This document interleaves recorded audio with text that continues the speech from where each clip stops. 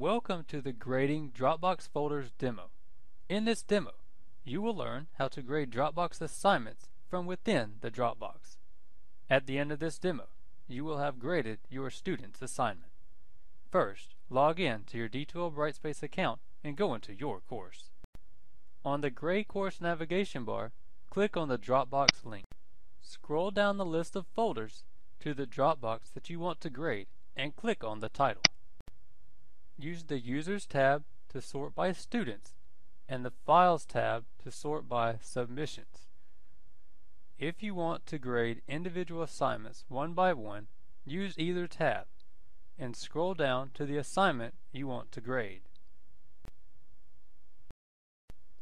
Then click on the Evaluate button. To open the file, click on the file name.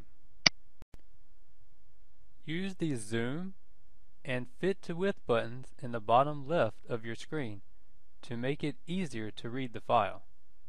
On the right side of the screen is the evaluation area. If you attached a rubric to the Dropbox folder, you will find a link to it here.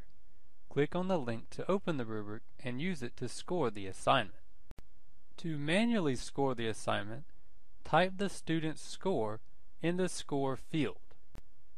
Add feedback for this student in the Feedback field and attach any necessary files by clicking on the Add a File button. Click Publish. To grade the next student's work, click Next Student in the upper or lower right corner. To go back to the list of student submissions, click the Back to Folder Submissions button. To save the files to your computer, check the boxes to the left of the file name on the Files tab or the student name on the Users tab, and click the Download link at the top of the table.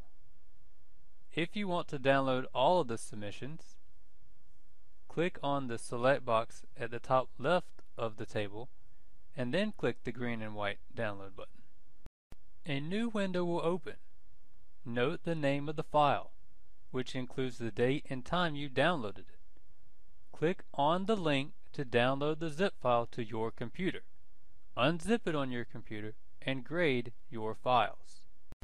When you have the grades for the assignment, return to D2L Brightspace and click on the Users tab, find the student's name, and click the Evaluate link for the submission. The evaluation area is on the right as before. When you are finished making changes, click the Publish button. When you are done, click on the Back to Folder Submissions button in the top right corner.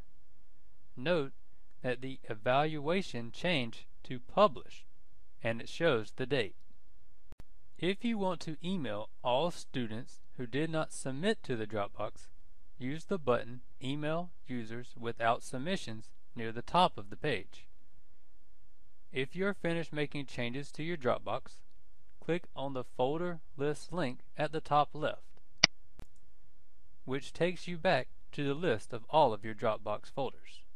You have now successfully graded a Dropbox folder.